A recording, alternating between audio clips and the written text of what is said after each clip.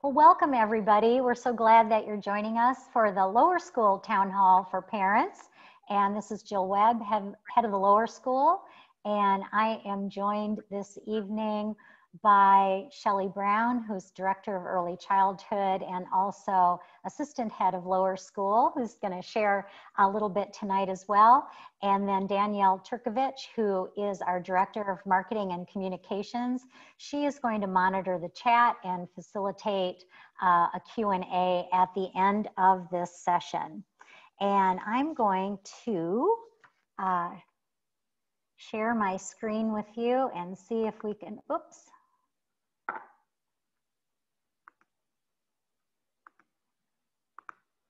All right, can you all see that? We good? All right. So this is a broad overview of the plan to come back to school in lower school. And I'm hopeful that you had a chance to hear Jeff Turwin's session last week that went into all of the details around quarantine and when you can come back to school or when you have to be out of school. That's all also offered in a document, but you may access his recorded session in the last email that you got from me on Friday. And this is really meant just to pick up kind of where we left off in that session and walk you through the translation of the school protocol and see what it will look like just in lower school. And for our purposes in this conversation, we will be talking mainly about grades 1 through 4, and in some cases it will intersect with kindergarten a little bit, but mostly it will be in grades 1 through 4. So everything we've done and everything we've planned and everything that we have considered obviously is driven by a shared commitment to health, safety, and well-being. And that is for your children who we know are precious to you, but also to your whole family and all of our teachers who will be coming back into the building. So that is where everything comes from and every decision is built on that foundation. So a little bit about the lower school protocol for masks, and the whole school masks are required by all faculty and staff in every grade, and that is from little jags all the way up through grade 12.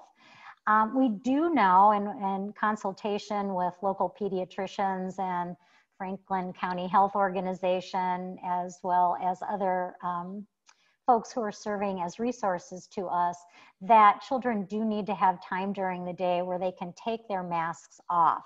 And so we've been in just continuing conversation about our commitment to offer children a chance to take their masks off, but also making sure that we're safe in the way we do that. So it seems clear that we will take masks off during lunch and during snacks.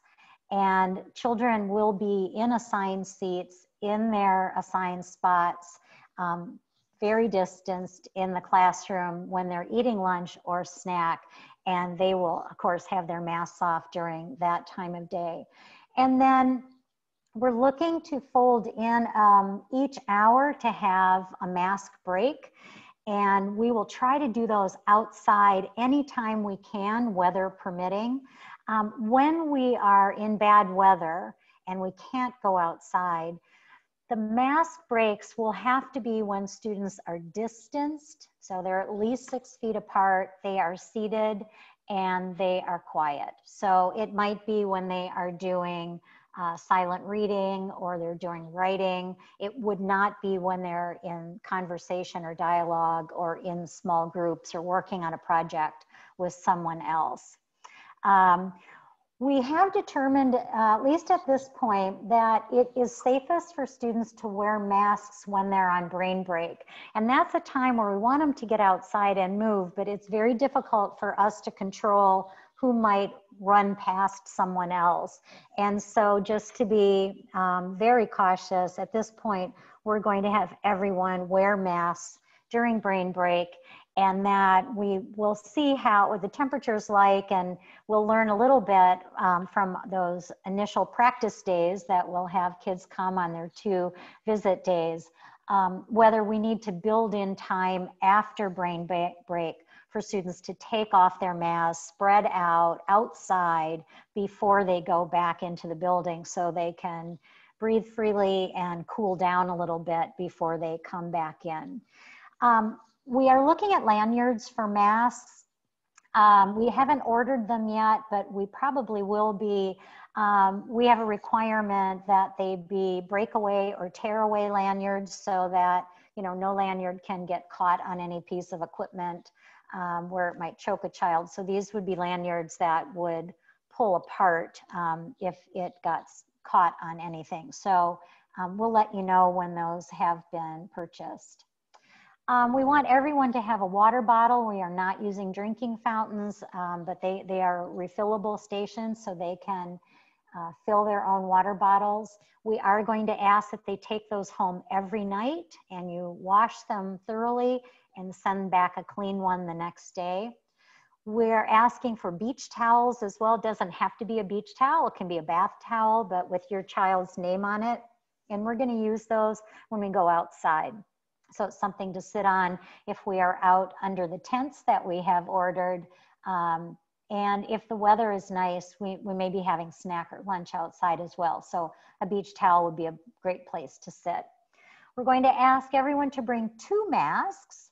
And you will be hearing from the school on what the official guidelines are for what masks you can bring. And so that they're all aligned with our safety protocol. And we want 2 clean masks every day. So if your child uses just 1 mask during the day, then we would want your child to bring that home, get it washed, and bring it back. If your child uses 2 masks a day, bring them both home, wash them, bring them back. And they should be washed every day after school. And we have almost a limitless number of extra masks that are available. So if your child, for whatever reason, would go through 2 masks, we have plenty to share. So we had some questions about the dress code. The dress code is going to stay the same. So we are coming to school and we want children to feel like they're at school and also feel like school has some aspects that feel a little bit normal. If you are on campus, of course, you will wear the typical dress code, and we'll be sending those out to you, and those can also be found on Veracross. The one change we're making is no child has to wear a belt. That's one more thing that they have to touch and sort of deal with. So that'll make everybody happy, no belts. We're also asking if you are learning from home, we're asking that you also abide by the dress code. We want the children at home to feel in every way like they are part of the classroom, and we want them to show up for the day ready, like they are going to school. They are not eating breakfast while we're meeting with them virtually. They're not in their pajamas. They're not in their bed. They're not wrapped in a blanket. We want them ready for school. So a good way to do that would be to have them dressed also according to our dress code. So we are just starting to get our lower school classrooms ready, and this is a 3rd grade classroom. This is Mrs. Smith, Miss Sheridan, and this will give you a sense of how far apart the tables and the desks are. This room is just starting to come together. We're, as I think I mentioned earlier, that we've bought some new furniture and it's not all there yet, so we're just trying to get the things we have arranged in a way that is safe. And we have classes all over the building. So this one is going to be a 3rd grade class that is moving into the science room. So we've got the science tables all spread out, and that room is just waiting for chairs. And you can see on the table in the front our supply boxes, and I'll show you what those look like in just a minute. We'll also have a class in the library. And here's Miss Johnson. In her class, she has desks instead of tables, and there she is waving a hello to everybody, anxious for them to come back to school. She's also wearing her mask. So each child will have dedicated supplies, and we have a box that looks like this for every single student in lower school. And these are the supplies that we have purchased for students in grades 1 through 4. There are more supplies coming if you are learning from home. So these are just kind of the basic supplies that you would need for most any activity. But we have a number of science supplies that will be added and art supplies if you are learning from home. So Mrs. Stager has been getting those kits all together so that if you are doing experiments at home instead of on campus, you can do them right along with the students who are here at school. So those will be available. We will do those a month at a time. So you will get the supplies for 2 special areas each month. So that would mean a quick drive-through, and we would hand you a bag of the new supplies, and then you would drive off. So your child can participate actively, whether they're on campus or learning from home. So lunch. A lot of questions about, can we pack lunch? Do we have to have school lunch? There is the option to bring your own lunch. And what we ask is that you make a 4-week commitment. So if you're going to pack your lunch, we are going to ask you to pack it for the full 4 weeks.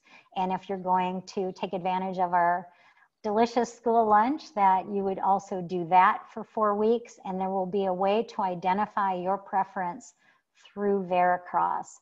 And they have made a decision to repeat the first month's menu exactly the same as the second month, so that children will get used to what food options are there and will know whether that's a good option for them. So you'll see in October, it'll be the same menu as September, and then you'll see much more variety as the year unfolds. Our dining room and our dining room staff are committed to honoring anyone who has any kind of allergies or sensitivities to food. If you have any food restrictions, we will honor those the same way we would if you were eating in the dining room. That would include vegetarian options. If you are going to pack your lunch, we're going to ask you to please commit to a healthy lunch and a healthy snack that are in alignment with our healthy snack guidelines. And basically we avoid the C's, which we say cookies, cakes, and candy. And if you can stay away from what we would consider processed snack food, we find that the students are much more able to learn and be alert in the afternoon if they've had a really healthy, nutritious lunch. Most of our classes will be eating in their own classrooms or outside when the weather is nice. Each grade level will have a 1-week rotation through the dining room, and then we will repeat. So we haven't decided which grade level will go first, but if, for instance, it was 4th grade, they would be distanced in the dining room, and the Dorschlag den will be spread all over, and there will be teachers in there with them as well. And they would have the same lunch as the students who are eating in the classroom. Even if they're in the dining room, we will not have any kind of self-serve food like the salad bar, or the deli bar, anything like that. Their food would be coming in closed containers that are identical to what would come to the classrooms. They would eat what they would like to eat, and has wide variety, and it's sort of delicious and balanced. And when they're finished, they will just close that box, and we will give them back to the dining room staff. There won't be any clearing of dishes or plates or those boxes. That'll all be done by the adults who work in our food service. So special areas. There are, I know, a lot of schools that are coming back to school who have not found a way to include special areas. And thanks to Deborah Parks, who has worked tirelessly on probably 150 versions of our schedule. I'm not exaggerating, there have been many. We have found a way to include our special areas in both learning from home and on campus. And the way we're going to do that is to assign a special area teacher to each grade level cohort. So if you are in second grade, you might have Gina Spicer, our art teacher, would come and be a part of the second grade cohort for 2 solid weeks. And she would teach art every single day for those 2 weeks to those grade levels. And she would not be mixing with other grade levels or other cohorts. Now, when she is teaching live with second grade, we would ask that if you're learning from home, you have your brain break then, and you take a break. And then in the afternoon, when the students on campus are taking a brain break, then that teacher will work just with you. So if you're learning from home, you will have a special session with each special area teacher that's dedicated just to you. And all of the special areas will rotate every 2 weeks. So every 2 weeks, you will have 10 days in a row with a new special area, whether you are at home or working at school. Physical education, a lot of questions around that, and that's something where we have been consulting with the experts and continue to do that. All of the guidance that we've received says that it really is safe if we keep kids far apart and they're outside, that PE is perfectly safe. And we're going to be overly cautious at the beginning, but I think we will be able to move to having kids maybe have some mask breaks when they're in PE. So lower school PE will probably most of the time be on Roberts Field. That's the big soccer field in the front of the school. And so they can spread way out. And when they are not on Roberts Field, they will have in their cohorts, and these are small groups, so it may be 11 or 12, maybe 13 students at one time, on the field or in the gym. There is plenty of room for them to distance far beyond 6 feet. And when PE is with the cohort, they will be available to help with structured play when that group goes outside and give them some interesting and fun things to do that are also mindful of safety. So here are some examples that Mrs. Fuller has provided in the kinds of equipment or activities that we may try to fold in after we've had some experience with being back on campus. All of the equipment would be designated to one student. So over on the left, you can see that there's a hula hoop. The student would be standing in the hula hoop, and they can use the bowling ball. These aren't real bowling balls, they're light.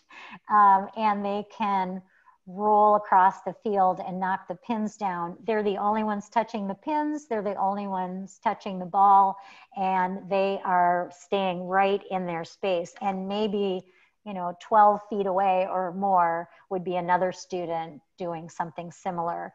The one on the right is a similar activity where you would stand on the disc, and this is a fishing activity because that's a lifelong activity that we have as part of our physical education program. And they've got a little bobber on the end, and they're trying to cast into the hula hoop at the end there. We're not going to start with these right at the beginning of the year, even though we have been assured that they're more than safe. We're just going to work towards that at some point. And when we do, these are the kinds of activities that students would be doing in lower school PE. When the class would be over, the teacher she herself would disinfect all of the materials that have been used before they go back into storage. So parent communication hey, Jill. yes. Jill, it's Danny. I'm so sorry to interrupt you. I just kind of have a point of clarification before we move into the next chapter. Thank you. Yeah, absolutely. So we're getting a lot of questions about a point that was made earlier in the slide about lunch. It said pay in Veracross, and I think what we meant was you'll just need to opt in or opt out in Veracross. I'm sorry, it should just said say in Veracross, not pay. Yeah, so Sorry. no worries. So just to clarify for the audience that we will not be charging additional dollars for lunch, and due to all of the model changes that we have made, there really there is a lot of staffing and process that goes behind that, but that will not affect your tuition payments. So I just wanted to make sure that everybody was clear and not concerned about that. You will have the opportunity to opt in and out of that in Veracross, like Jill was saying, every 4 weeks, and it'll probably open up every mid-month, maybe the 15th of each month. You'll have that option to go back in and change your preferences there. So that's all I had. I'll let you get back to the presentation. Thank you so much. No, we're not charging for lunch. And so I'm glad you jumped in, and my apologies for not catching that. Yes, and as far as I know right now, it is going to be around the 15th of the month. It'll be the middle of the month where you will declare your preference for the next month. Parent communication is going to shift a little bit, and we're going to talk about the platforms for technology in just a moment. But we're going back to something that we had some years ago, and that is what we used to call affectionately the Friday letter. And so each week you will get an email from your child's instructional group leader, teacher, who will give you a summary of what happened that week and a brief preview of what will happen in the coming week. And that will be where all announcements and reminders or any information that's just a discrete statement will all be in those emails. So they will be relatively short, but I think since you can't come in the building and see all the wonderful displays on the boards and see the work that the children are doing, we'll be using Seesaw and Google Classroom to share some of that with you, but we're also going to go back to once a week sending you an email from the teacher letting you know what was covered in that week and what's coming. So there's a new form of technology, and these are just a few of the monitors with the iPads attached that are getting ready to roll into our instructional spaces. And this is the new technology that will assist us in having a live connection with students who are learning from home. And these are on wheels so that we can wheel you around. If you're in a small group and you're in a discussion, we can just have you up on the screen, and the children in the group can talk to your child and your child can talk back to them in real time. So you will see some training in that coming for all of us and for you.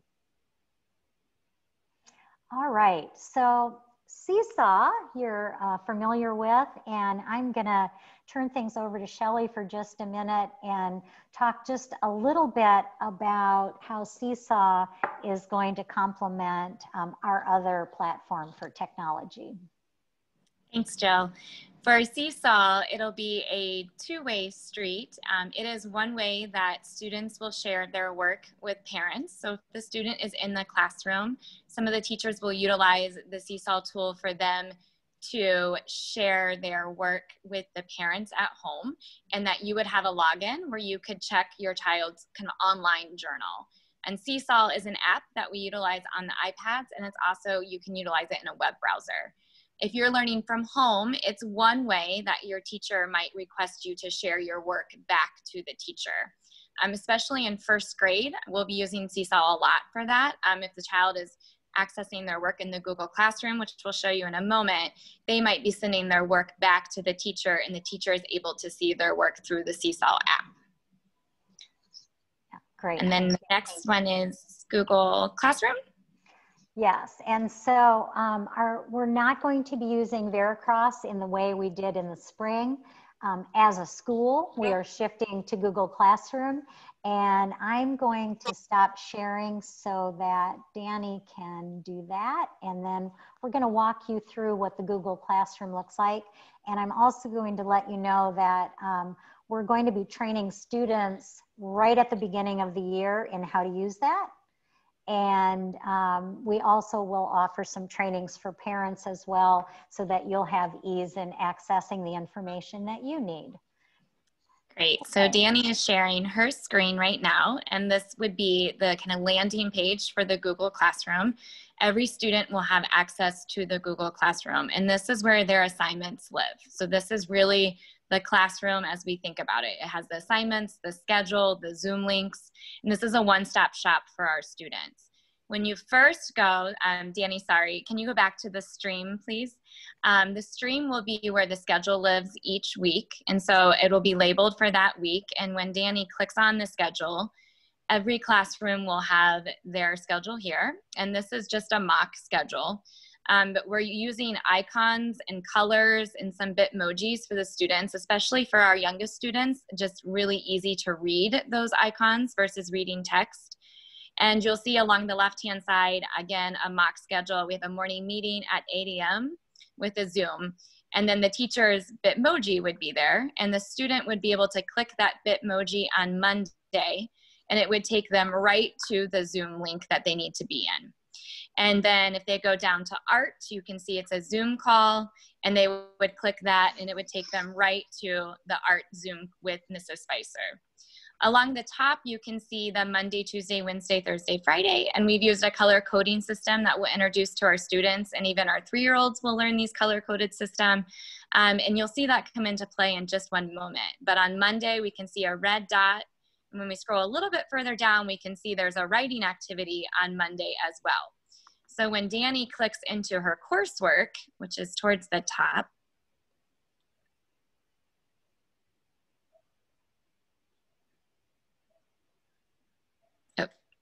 you were in the right spot, Danny. It says classwork. There you go. Classwork, sorry, there we go. You can see that same week, and now I can see that red dot in that pencil, and as a student, I'll start to know that that red dot means that's a Monday writing activity, and there's my assignment.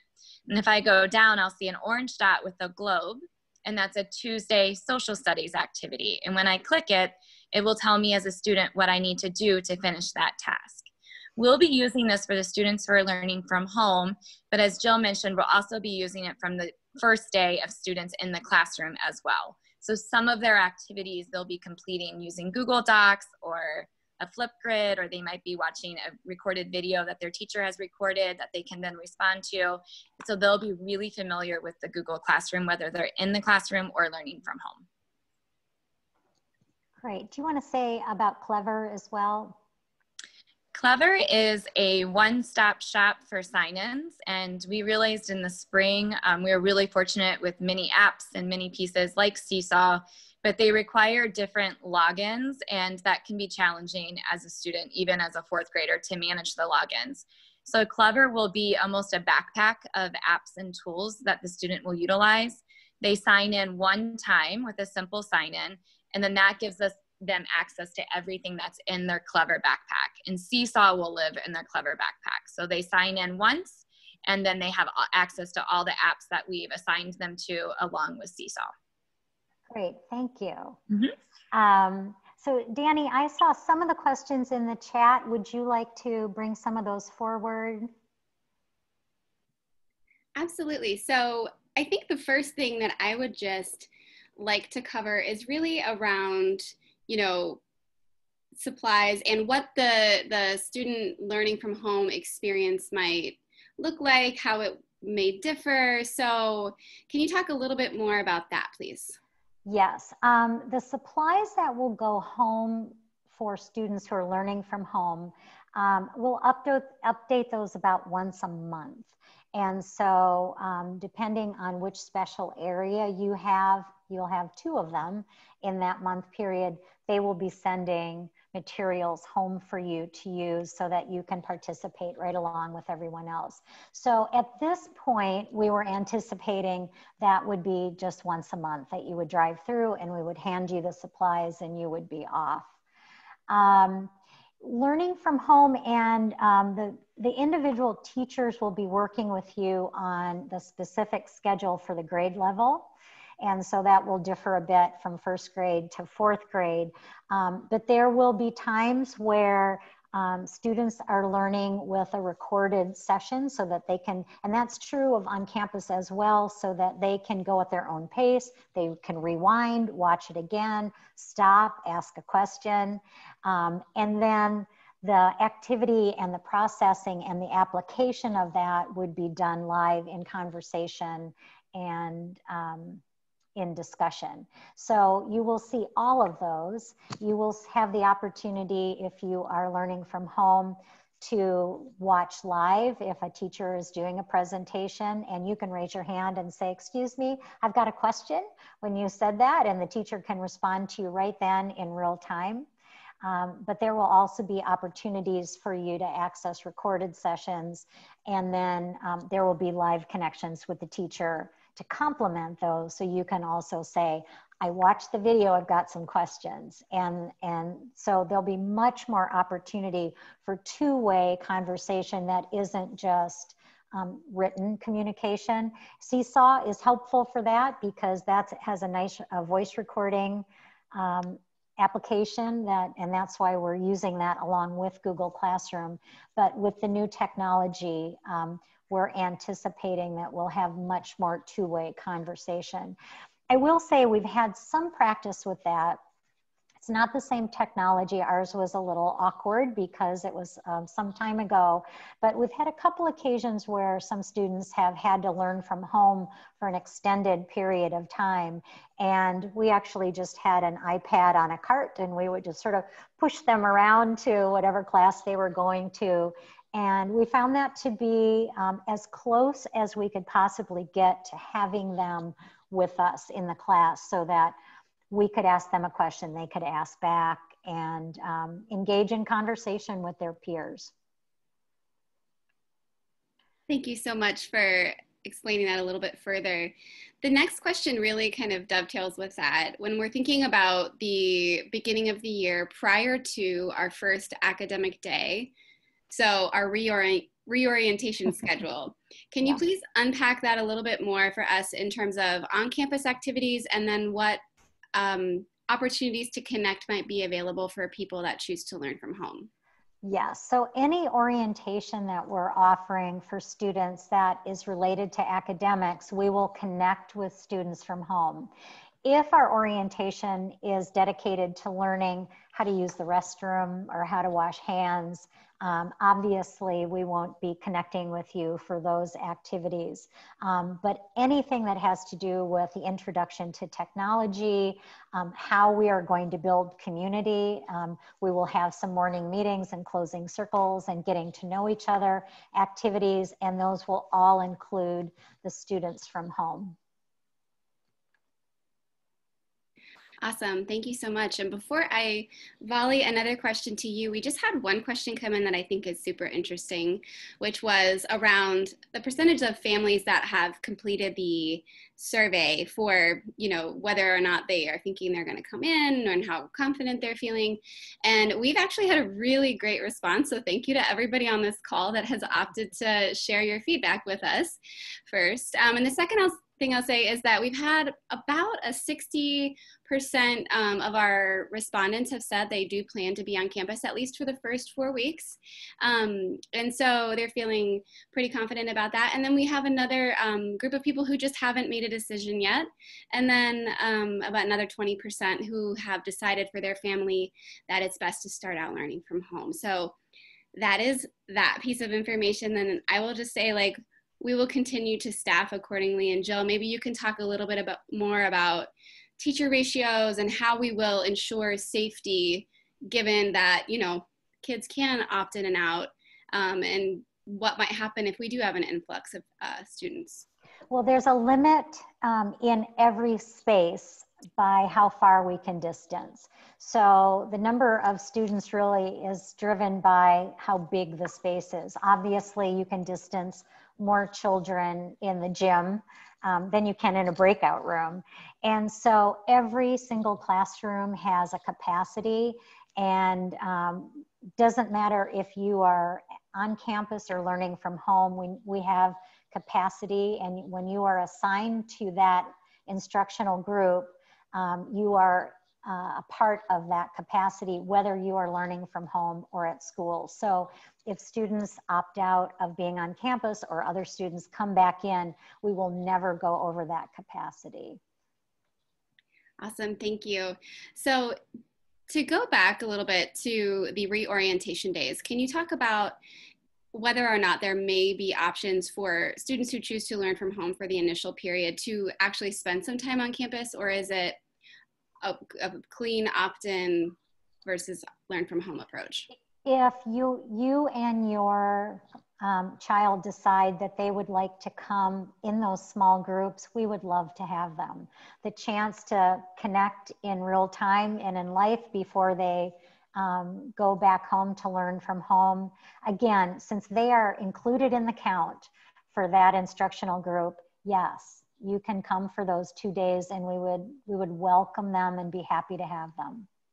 So those groups will be, you know, it's hard to say numbers because we don't know exactly how many people will commit to being on campus, but it'll be about half of the group will be there for the first 2 days and half for the other 2 days. So those groups, you know, may be 5, 6, or 7 students there for the whole day in a typical lower school classroom. So, you know, they'll be very spread out. And Jill, do you want to share a little bit about how intakes have changed, how the child will be included in the intakes? Yes, and we know that a lot of people won't have had the opportunity to be on campus because our back to school Sunday has changed to Welcome to Wellington. And we just don't want all those people together in the same place on campus. But we do want to have people feel, and your children in particular, feel comfortable at school. So intake conferences now can include your child. So you will sign up, and we've got 5 days of intake conferences, and I sent those dates to you on Friday. And so we're spreading it out over a much longer period. We used to do them all in one day, so you've got plenty of time to come. And we're going to invite people by appointment to come and do your intake conference in the classroom with the teacher. And if you want to bring your child, we invite you to do that. If there's information you want to share with us that you might not want to share in front of your child, we'll have a form that you can fill out to get to us. We're happy to connect and have a conversation outside of earshot of your child. But that way you can see the space and your child can see the space. And we know how important it is that if a child's coming to school, and that's why we've always had events where you get to come and see the classroom before school starts. And we won't be having parents walk students into the classroom. That would be a great opportunity to come see the space, meet the teacher. If your child's feeling a little anxious about not knowing what their room will look like, they can come in and see that as well. The other option is, if you don't feel comfortable being on campus, you will sign up through Veracross for either on campus or a virtual intake conference.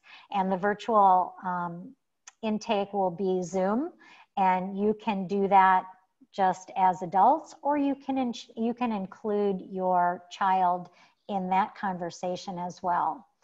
Every instructional group teacher will be sending a video to you on August 24th where your child will get to see who his or her teacher is, and they'll be able to take their masks off so you can see their whole face. And they're also going to walk you around the classroom with their iPads and show you what the room looks like. So that will be yet another way for children to feel familiar with the space, whether they're in the space or learning from home. Excellent, thank you so much. The next topic we've heard a lot about in the chat is around aftercare. Can you talk about what we know at this point about aftercare services this year? Right now, aftercare, and Shelley, we are limited to early childhood. Correct, at this. And is it up through kindergarten?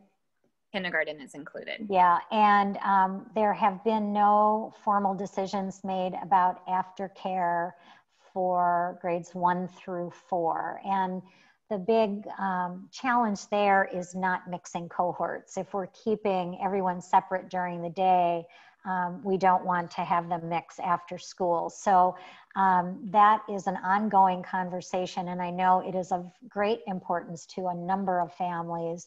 It is to us as well. So as soon as we have an update on that, you'll hear that day from the school. This is also another opportunity for me to kind of plug the all parent survey. I think the second question is specifically around aftercare. So if you have not had a chance to cast your vote and raise your hand and say, we really want it, please, please make sure to do that through the survey, or you can contact any of us directly just to share that, because we certainly want to know and understand the full scope of our parent needs. The next question that I have for you is around our favorite topic. Well, one of them anyway, masks. So I think I was just saying yesterday, with all things 2020, things seem to be shifting constantly by the hour. Can you unpack more around what the mask guidelines are for our students at this point?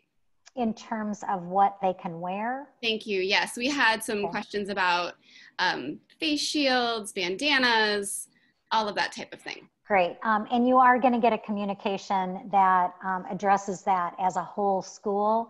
That will go into much more detail than I will now. But no, face shields, no, not unless they're worn with a mask. And I can tell you the teachers would be so happy to be able to wear a shield and no mask, because they want the students to be able to see the faces of the teachers. They just aren't safe enough because there's airflow. And we've looked at ones that go down and ones that go up, but none of them restrict the airflow in the way you need to in order to be safe. So no shields unless you wear a mask underneath it.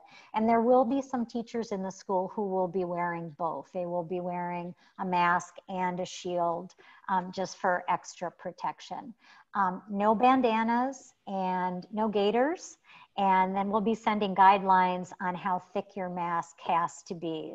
So we're going to be really specific about what students can wear when they're at school. We did meet with early childhood parents last night, and I will share this same bit of advice to lower school parents. We don't know what you've been doing over the summer, and maybe your children have been kind of in their own cohort and have been able to spend most of the time without a mask.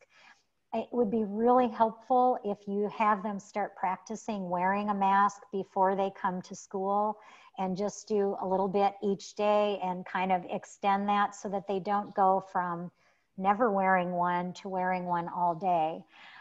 We have found in a number of events that have happened outside of school, as well as some of the childcare we offered this summer, that students get used to wearing it.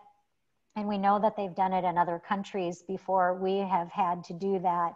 So it's just a matter of knowing that it's required. It's not an option, and everyone's doing it, the grown-ups and the children. But I think just giving them a little extra practice in just being grown up like that would be a good thing to do before school starts. I'd add one more thing when we talk about cohorts. I didn't mention substitute teachers, and I don't know if anybody has asked a question about that. We are not bringing outside people into the school. So even our speech screenings will be done virtually. So the person who provides that service for us will not be on campus. And all of our substitutes will be in-house people. So we are hiring instructional support staff who will become part of our school. We'll have people dedicated just to lower school, and when they are not needed as a sub, we'll just use them for extra classroom support or to help supervise out on the playground and so on. So we won't be having any outside substitutes join us. Thank you. That's great detail to know. So just one point I want to come back to that I saw early in the chat around transportation and busing. As most everybody knows by now, many of the public schools are not going back in terms of on campus. However, many of our students rely on their transportation services. So Jill, I'm happy to add what we know to date, and that is that despite the fact that school districts are not operating on campus, they will still be working with Wellington to provide safe, distanced busing services within each school district that we already work with. So our Chief Operating Officer is in direct contact with the schools, and we hope to have more specific information around that piece in the coming days. So just wanted to share that before I move into the next big topic that we heard a lot about, and that is around drop-off, pickup, start, stop. First of all, can you talk and reiterate just a little bit more about what those times look like, what the procedure is, and then what happens if a parent, you know, they get stuck in traffic or something suddenly comes up and they can't pick up their child by pickup time? Okay. Well, we are starting a little later and ending a little earlier. And the reason for that is that teachers are not going to have time during the day where they can actually be away from the students much, because we have broken our larger classes down into such small groups that every adult is working with a group. And our teachers need time to record lessons. They need time to meet as a grade level team to ensure consistency across all of the instructional groups. And the only way we could do that was to give them some time in the morning and some time at the end of the day where they're not with children.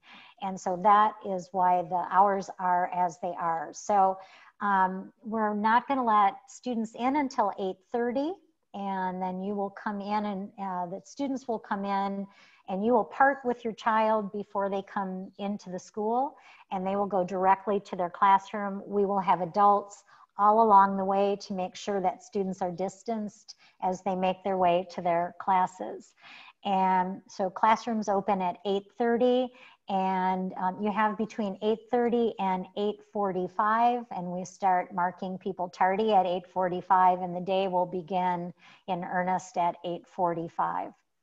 If you are running a little late and it's after 8:45, in the old system, we would have you report to the lower school office with your child. We're not going to have you do that. We're going to have you sign in the rotunda, and then we will have somebody meet your child there and escort them to class so they don't have to do that on their own. So that'll all happen in the rotunda, not in the lower school office. So we've got two major blocks in the schedule. We've got an uninterrupted literacy block, and we've got an uninterrupted math block. And we pretty much built the day around those two because we know how important those are. And so those are about an hour each, and a lot of different activities embedded in those blocks. It's not like they're going to be sitting still for an hour. There are lots of engaging activities for them to have. But those will remain the same, and that's been a commitment in any circumstance in the lower schools that we protect those blocks. Lunch will be close to 11, between 11 and 11:10 probably for lower school. And then they will have the afternoon, which will, if they had literacy in the morning, they'll have math in the afternoon or vice versa. And then around 3 o'clock, we will be bringing students out to Carline, and we're working out the specific details to that, but we are going to have marks on the sidewalk where they will stand so that they're all distanced all along the sidewalk so that we make sure everybody is 6 feet apart. And then we will still have your names on your visor like you had in other years for Carline. And then we will call your child and they will step off their dot and walk to your car. But we'll have a little more structure at the end of the day just to make sure everyone stays distanced, even though we are outside and it's a bit safer outside. When we have bad weather for rain, we used to put everyone in the rotunda and call them from the rotunda out to Carline. And we're now developing a whole system for different ways to get children from their classrooms out to Carline if the weather is bad. And so we may be Zooming. The person who's calling cars might be on Zoom with all of the classrooms, and the teachers can log in, and that person can call the child, and whichever classroom they're in, they will be dismissed and walk out and join you out in Carline. We don't know how long it's going to take yet because we haven't had much practice with this. So those practice days where you come before September 8th will give us a sense of, you know, if there's anything we need to tweak that would make it more efficient or safer, quicker. That'll help us kind of know what we're managing. But that's what it'll look like. And the Carline will be in the same place. You'll come in the driveway and come up and around, and you'll meet your child on the sidewalk up near the building, although I suspect we'll be spread out a bit more. Thank you so much. And can you speak just briefly before we move on to a new topic about kids who have siblings in different divisions, and given that the start and stop times are slightly staggered, where might those siblings kind of hang out or stay? What are the accommodations for those multi-divisional families? Well, we're working with middle school to sort of make that as small a gap as possible. But if it's a 5-minute gap, it may mean that your middle schooler gets out and walks in, and that your lower schooler walks in 4 or 5 minutes later. Yeah, we will not have morning care for the same reason we're struggling with aftercare, is that we don't want the cohorts to mix. That makes a lot of sense. Thank you so much. So the next question I have is just a clarification for new families or families who may not be familiar with our technology stack. And so, Shelley, you mentioned the Seesaw application. Can you unpack what Seesaw is and kind of paint a picture for us and how it works within the rest of our technology stack? Seesaw is really viewed as that connection between home and school, and it becomes a digital portfolio that the child has. And so, as I mentioned, if you have a first grader and they're in the classroom and they've done something that they're really proud of, that they might take a photo of their work, and then they're able to share that just with their caregiver. So it doesn't go out to the whole entire class, it goes to their caregiver, and their caregiver can give a feedback on that. So it could just, if I was the mom, I might say, oh my gosh, I'm so proud of that. I love the way you wrote your name. There is also a way for the teacher to take a photo of something that the entire class has done. If they've Zoomed with a firefighter and that was a highlight of the day, the teacher could take a photo of that and then send that to the entire class. Every parent would receive that notification, and it might give some background or some context to that picture.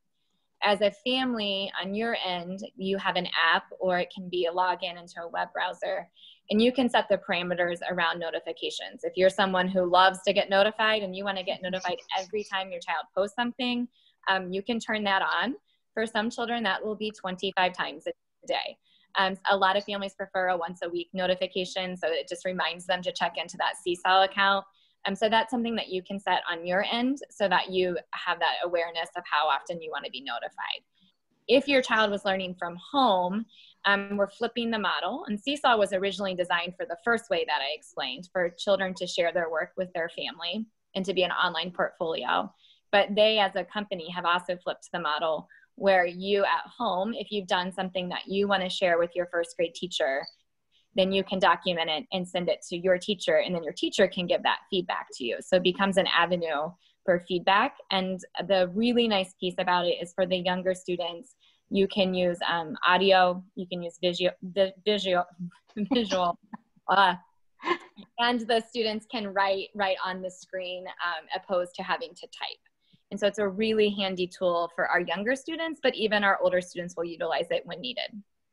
Yeah, so there are many valuable characteristics of Google Classroom, and Seesaw also has its own unique benefits, but the two together, we think, make the strongest approach, so that we've got multiple avenues for communication, and that they're both become much more streamlined than what we had in the spring. Wonderful. Thank you so much to both of you.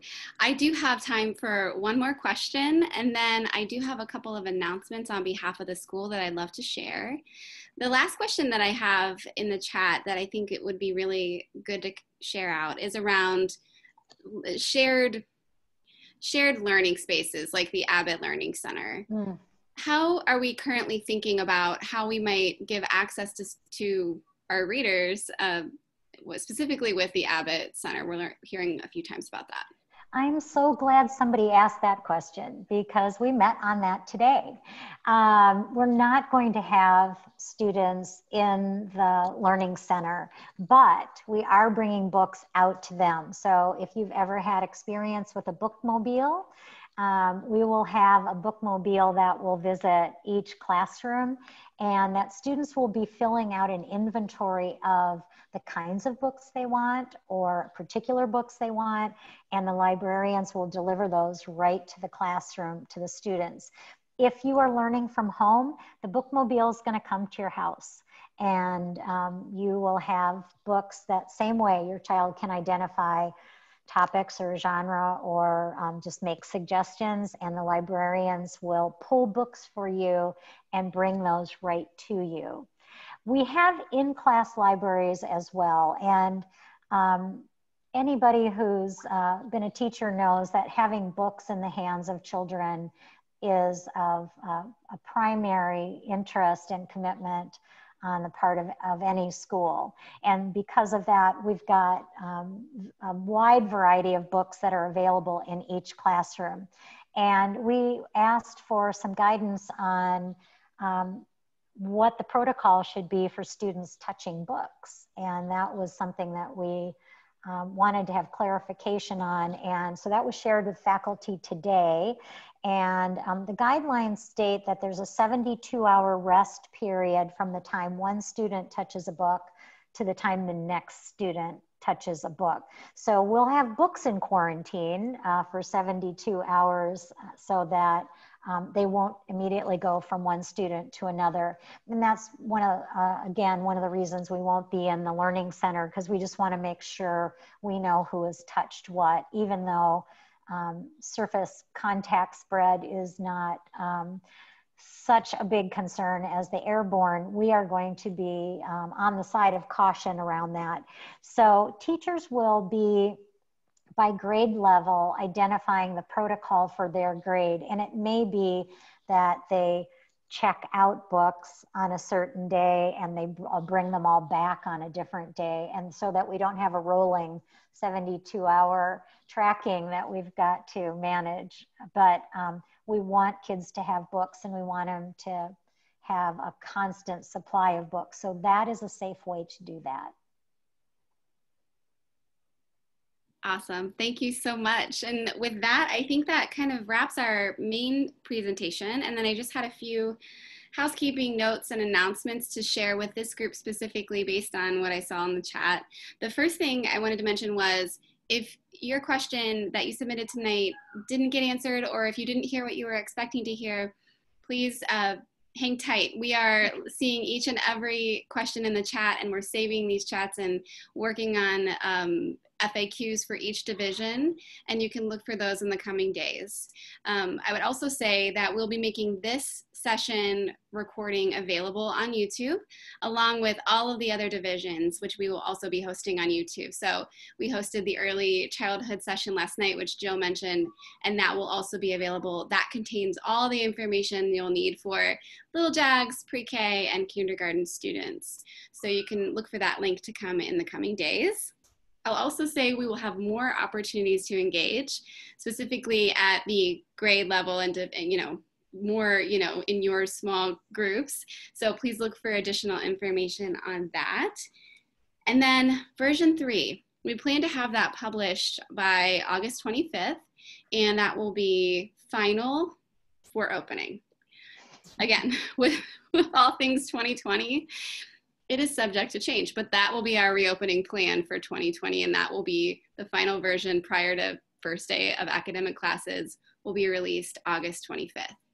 And last and certainly not least, the burning question of how can we get some gear? So there are a few ways that we will be making available shopping opportunities. So the classic uniform sale is being reimagined, and there will be opportunities for that in the coming days and weeks. I'll just share that we will be having a kind of a sidewalk sale style this year. The first opportunity will be August 30th from 11 a.m. to 1, and then there will be subsequent dates after that. You can look for that information in your email in the coming days. The second was Sokol Store. So if you've ever been in the Sokol Store, you know how small it is. And add on top that we aren't allowing visitors at this point, it makes it kind of hard to shop the Sokol Store. So we are currently working to build a Square site where you can peruse and purchase, and we are creating systems for getting that merchandise to you. So we'll have all of the usual t-shirts and gear. We're also working on producing some Wellington masks and all of the things that make Wellington swag great. So stay tuned for all of that. And with that, I think that we can wrap. Jill and Shelley, did you have anything you wanted to add before we sign off? I just wanted to say, I'm sorry I didn't get to see your faces for this session, but I did get a chance to scan the names. So a special hello to our new families, and a warm welcome back to our families who were with us last year. I will say that faculty has been back now for 2 days. And being back on campus has been an energizing experience for all of us. We've all been working remotely, as many of you have been, and the opportunity to be safe but be together has been a really positive experience for all of us. And so I wish that experience for your children as well, that they can come back and be safe, but also be part of the greater Wellington community. And for those of you who are learning from home, we're going to do everything in our power to make sure your children feel like they are a valued, active part of that community. And we will continue to partner with you throughout this year, or however long we are in this circumstance, to make sure that we're meeting their needs as well.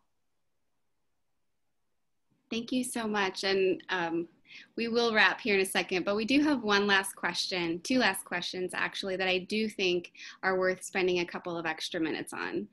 The first is around teacher safety, and that's something that we are working very hard on behind the scenes, but not something that, you know, we're addressing a lot of students' needs public facing. So can you talk a little bit about how we're teaching, or how we're keeping teachers safe and helping them feel comfortable in the building?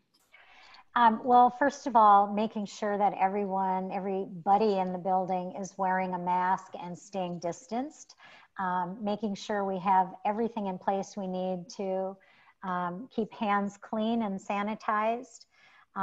We're going over all the protocols and training for all the teachers. And I do think having the students come back in their smaller groups will be essential to having time to practice in small groups with children, so that they understand the distancing. And we've got markers and we've got dots on the floor, and sort of, you know, where my bubble is and where your bubble is, in a positive way, but in an important way, that we keep the teachers safe as well. You know, I think we've all had to decide ourselves whether we feel safe coming back in, and every teacher who is coming back feels that the protocols that are in place are there to keep them safe as well. And we depend on you as parents to do the screenings at home that you need to do, to be extremely careful about not sending a child to school who may not be feeling well. That is an impact on every one of us. And so we are trusting you to do that every single day. And then just how you associate outside of school. We're trusting you to be safe outside of school as well, because then that keeps all of us safe. So that's how much we trust you. And that's how much we trust the systems that are in place. Thank you so much, Jill. I really appreciate that. The last question I have is really in response to the parameters we're working with in the event that Franklin County or the state of Ohio says we need to move into distance learning. Can you talk a little bit about what that process might look like, what parents can expect? I know we highlighted it in version 2.1, but I think it would be good to know what that means for the lower school specifically. Well, I would urge anyone who hasn't read through that document that you actually read each page of it, because it goes into great detail on what the circumstances are that would mean a student stays home, an instructional group stays home, a grade level stays home, a division stays home, or the whole school. So I would urge you to go through that first and then see if you have any questions after that. If we would have to, as a school, for whatever reason, pivot to learning from home, we will have everything in place because we will have set it up at the beginning of the school year. All of that technology and the training that students will need and that parents will need, we're going to do that first thing as the school year is starting. So when we pivot, it won't be like we have to get up and running. We will be up and running. And there is the assumption that the teachers would be able to teach from their classrooms even if the students are all virtual, so that they would still have access to the new technology and all of the resources that they have at school. Excellent. Thank you so much, Jill and Shelley. And thanks to all of our attendees for spending an hour of your evening with us. We will have this recording available in the coming days. And with that, I think we'll wrap. Great. Take care, everybody. We miss you. Have a great night, everyone.